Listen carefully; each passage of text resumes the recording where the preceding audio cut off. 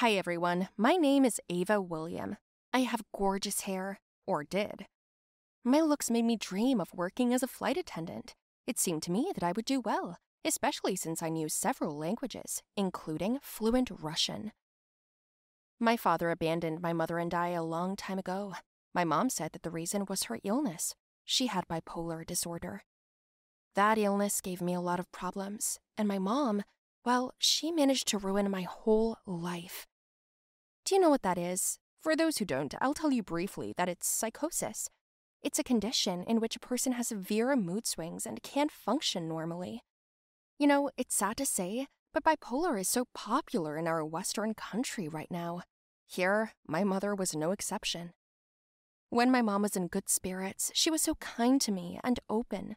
She talked to me all the time, but what she loved most was braiding or brushing my hair.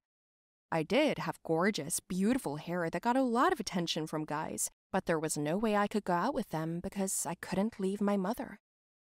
If she got upset and dimmed again, it could drag on for a couple of weeks. Mom wasn't able to do anything at all. She would just lie there or break things. To create good conditions for her, I had to earn a lot, but as a waitress, you don't earn that much. Then one day, a man came into our cafe. At the sight of me, he immediately said he would like to invite me for an interview at his airline as a flight attendant. I first thought, no, I cannot leave my mother. She's here alone. Then my girlfriends, other waitresses, offered to hire a professional nurse for her. I don't feel like I can leave her. Yeah, well, this way you'll be with her for the rest of your life. Tell me, how many relationships have you started with guys in the last 4 years? 7, I think? And how many of them lasted longer than 1 day? 0. I don't blame your mom for her condition, but when are you going to live your life? Besides, being an air hostess is lucrative. It's a chance to travel for free, and also, it's what you dreamed of. You're beautiful, especially your hair. In some ways, she was right. I had always dreamed about it. I couldn't afford anything else besides working as a waitress, but I couldn't leave my mother. That moment, the chef walked in. Hey, Ava, go serve our favorite customers. Oh no, again, I just hated those customers. They'd come in, they'd want a bunch of stuff. The chef was just happy. But, yes, there was a but. These freaks were always getting drunk in the booth and calling only for me to serve them. I hated that more than anything. No matter how much I begged the chef, he still went along with it. These jerks would pay the same amount on top just to have me sit next to them while they stroked my hair. I couldn't get the smell out of my hair for days afterward. I'd come home broken, but I couldn't relax there either. Every day I'd go home wondering, what's wrong with Mom now? What condition is she in? It didn't allow me to relax for a minute. Fortunately, that day, Mom was fine. In those moments, I could tell her about the terrible day I'd had, and she'd feel sorry for me. She would sit on the couch, and I would sit at her feet, and she'd brush my hair after washing it, and braid it, and I loved it. I told her about the offer to be a stewardess. I told her I wanted to be one, that it was a good salary, and I felt my mother's hands go down and my braids come undone. I turned around and saw her like that again. Oh no, here we go again. I hugged her and took her to her room, where I tucked her into bed. Mom was like a light bulb, fading and burning out quickly. I didn't even have time to help her right away, but I got used to it. I never thought I could leave her. However, that night I realized that if not now, then I would spend the rest of my life serving drunken customers, getting a tip of only $5. I called that man in the evening and told him I was coming in the morning for the interview. Suddenly, my mother's voice came from behind me. Where are you going? Mom, I'm going to an interview.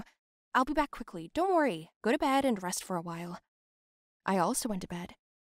In the morning, I woke up and went to wash my face. It was weird. My hair was in my face. I looked up and saw that there were just bits of it. What? No, what happened? I ran into my room and saw my hair lying on my pillow with a pair of scissors next to it. Mom? Mom, what have you done?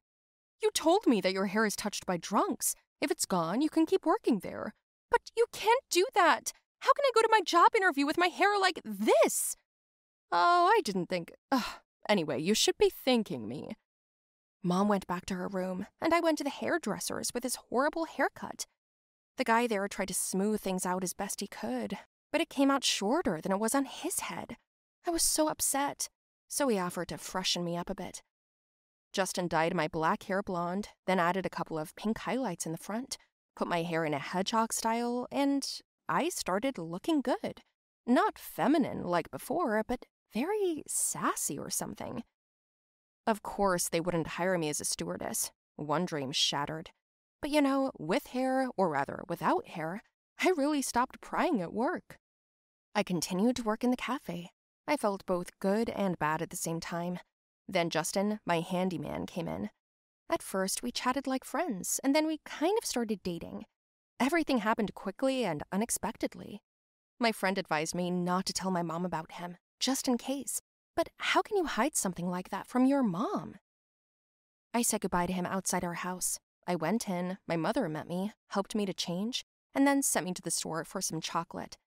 I went there and I looked for a long time, but I couldn't find her favorite, the one with hazelnuts. What? Hazelnuts? She's allergic to nuts. What is she up to? I grabbed my phone and realized my mom had taken it out when she was changing me. Shit! I went home to find my mom lying on the floor with Justin next to her. What the hell? What happened here? Sorry, she jumped me. I didn't know what to do. Jumped you? What are you talking about? I ran up to my mom and started slapping her face. What's wrong with her? Sleeping pills, a small dose. Why? Okay, let's get an ambulance. We need to check her out. She's allergic to so many drugs. How could you? All the way to the hospital, I scolded Justin. He told me that my mom had called him from my number and asked him to come over. Since he didn't get very far, he came right away without finding me. Then, when he wanted to leave, my mom hit him in the head with a frying pan. He fell, she got on top of him, and started hitting him with her hands. I couldn't hit her, but I had a shot left in my pocket for my grandmother. I often bought liquid sleeping pills from her because she has trouble sleeping. I'm sorry, I shot her in the leg, or she might have killed me. But why would she? We went to the hospital, and Mom was examined. I warned the doctor that Mom was allergic and bipolar. Then the doctor said he'd take a little longer to examine her. After a long 3 hours, he came out to us in the corridor and asked if she was registered and what medications she was prescribed. I shook my head, in the negative. Why? How did you know she was bipolar? Well, my mom told me herself. When my dad left, she got sick. But she was taking some medication. I'll show you. I showed him a jar from my mom's room, and he opened it, looked at it, and smelled it, and said, "That's vitamin C." What? Your mom is not bipolar, but from the looks of it, I shouldn't congratulate you. But how? How come? As a psychotherapist, I'm telling you she doesn't have bipolar. She's not even depressed, but she's very good at manipulating you. You must be going somewhere. Maybe with your boyfriend? Maybe to marry him? Then Justin agreed. That's right. When she hit me, she told me to get out of your life or I'd end up like the rest of them. I remembered with horror that my previous boyfriends had disappeared almost immediately after meeting my mom. So that means she cut off my hair for a reason. I walked into her room, and she just looked at me and smiled. I know everything. Why did you do it? Why did you lie to me?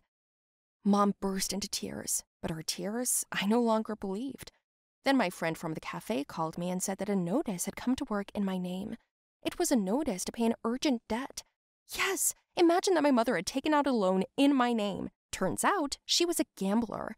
When I wasn't home, she gambled on an online casino. That's why she was afraid that I would leave the country and she wouldn't be able to gamble anymore, wouldn't be able to take out loans because she'd have a caregiver with her. Hello everyone, my name is Michelle, and I can boast of the thinnest waist in the world. Well, okay, if not the most, but definitely one of them. Now you will hear for yourself how it happened. Keep listening and watching, don't forget to subscribe to the channel and like the video. I am also waiting for your comments under the video. I grew up as an ordinary girl, a little plump for my height and age. In principle, everything was fine with me, until one of my classmates insulted me.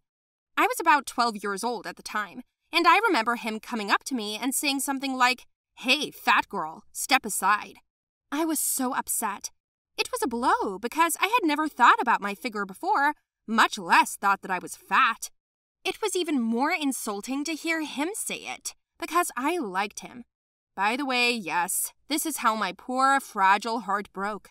From that very moment, I set myself to improve, to work on myself. In an interesting magazine, I saw a photo shoot of models. They advertised underwear, and I liked one beautiful corset. It looked delicious. Black fabric with a little ruffle, ribbon bows, everything looked so expensive and elegant. I wanted to wear something like this. I saved up my money and bought something like this. Mine, of course, was 10 times cheaper, but it was also black. I ran home and tried to put it on. To be honest, it wasn't the first time I did it, and when I did, I couldn't breathe. It seemed to me that all my internal organs were lifted up and someone was squeezing my stomach hard from behind. I've never experienced such discomfort before. I also couldn't hunch over like I usually did. The corset held my posture. This was also a huge plus for it. But I wanted to take it off. I was dying of pain in my back and stomach. I couldn't even eat properly because of the inconvenience, but I wasn't going to give up. I wore the corset everywhere, not taking it off even at night, and kept to a diet, refused sweets or gluten. With each passing week, the discomfort became less and less. I took off the corset only to wash it, that is for 20 minutes a day, and then put it back on again. My back straightened, the pain decreased, and everywhere, I felt light and healthy. So it took a couple of months, and then I was surprised to notice that I had lost weight. The corset was a little loose in the abdominal area, and that was my victory. What did I do next? I went and bought another corset, a little narrower, firmer, more beautiful. I did not spare the money when I saw that they work. My goal was now not just to lose weight, but to have the thinnest waist in the class. By the way, there was another girl in my class whose name was Lauret. She was the thinnest in the class, and her belly was about 55 centimeters at the waist, and I planned to beat her figure, to reduce to 50 centimeters. I knew it would be difficult, and I would probably have to pull the corset down again, but I wanted so badly to rub that goat's nose, so that he would once and for all remember me as the slimmest girl in the class. Well, it was said and done. Every month, I tightened the corset by 3 to 4 centimeters, and after about a year, my waist became straight aspen. I remember standing in front of the mirror, taking a measuring tape and wrapping it around my waist, and there was the cherished 50 centimeters. I did it! I became the thinnest girl in my class. During this time, I had changed corsets about 8 times. I continued to diet, to stretch more, and after the holidays, I came to school in a new dress with my favorite corset underneath. Everyone looked at me in surprise, and I was so pleased with myself. I walked up with my slender figure to the classmate who insulted me by calling me fat once, and smiled at him. He stood there in a daze for a while, and then he said that I was no longer fat, I was now sick in the head. Can you imagine? I could have bitten him for saying that. He enraged me. All the pain, torment, and dieting spilled out at that moment in a great aggression. I attacked him like a wild cat, scratched his face, kicked him in the knees and ribs, pulled out the hair on his head like petals from a daisy. And I shouted loudly. I don't remember what, maybe even cursed. The teacher stopped me. She grabbed me and led me to the principal's office. There I told him everything as it was. All the revelations came out of me, along with tears. The principal listened to me for a long time, and then called the boy to her office. His name was Austin. He came in, sidestepping me a little, sat down cautiously in the chair next to me, and asked what they wanted from him. The director said that he was not behaving like a real man, then explained that he had no right to insult me and call me names, especially after I had done so much work on myself. Her actions deserve respect, and what else can you show us besides insults? The principal asked. But Austin stared sadly at the floor, said nothing at first, and then turned to me. I'm sorry, I didn't mean to. I didn't want to forgive him, but I knew I had to put an end to it. I told him to get lost, and then I got up and went to class. About 6 days passed since that day. Austin came up to me again, and he asked me where I lived, and I was surprised, but he said he wanted to apologize properly. In general, in the evening, I was waiting for a basket with flowers and fruit, and inside it was a nice note like, "Sorry again." It was a beautiful gesture, but it wasn't enough. The next day at school, he came up to me and asked me to go to the movies, and I thought, why not? After all, he might be making amends like this. I went to a movie with him, then to a cafe, and we walked home. To be honest, I was still mad at Austin, but at the same time, something else was beginning to stir inside, but it wasn't anger. Not at all. At school, Austin would offer to carry my bag, sit next to me at lunch. Sometimes we would even walk home together after class, and he would still come in the evenings. And when we were friends, on one of the walks, I told him that we should stop. Stop what? What is it? He asked me. I'm not mad at you anymore. You don't have to arrange walks, movies, coffees. I'm not mad anymore. You're a good guy, I said. Austin stiffened visibly. He stopped, stood in front of me, and said he didn't do it for that at all. Then for what? I asked, and he kissed me. At first, I was very surprised. I wanted to push him away, hit him. But then I realized that I also somehow wanted this. After a couple of minutes, he apologized for calling me names again. I always liked you, in any way with any parameters, and I do not know why I hurt you then, but I did not want to hurt you. And then when I saw you different, transformed, I was even more confused, he said. He kept saying something, but I still couldn't believe what he was saying at all. Wait, what? So you liked me and that's why you said something nasty?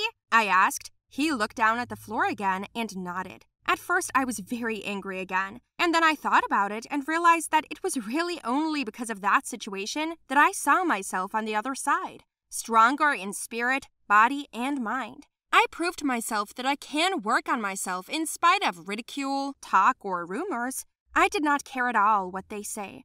I aimed for my goal and got it, and it proved to me what I can do. So what happened next to us? Austin and I started dating. He signed up for a gym to work up his abs. Don't think I put him up to it. He himself decided that for a girl with a perfect figure, then he should be a guy like that. I, by the way, also signed up for sports. I'm on the right diet and have already taken off my corset. I don't need it now. It turns out that I can adjust my figure without it.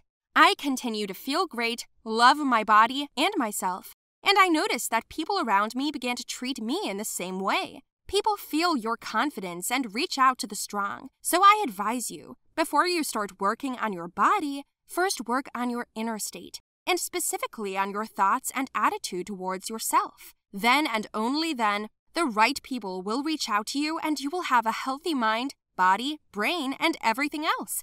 Well, you get it. Now tell me, are you satisfied with yourself? What would you like to change and why?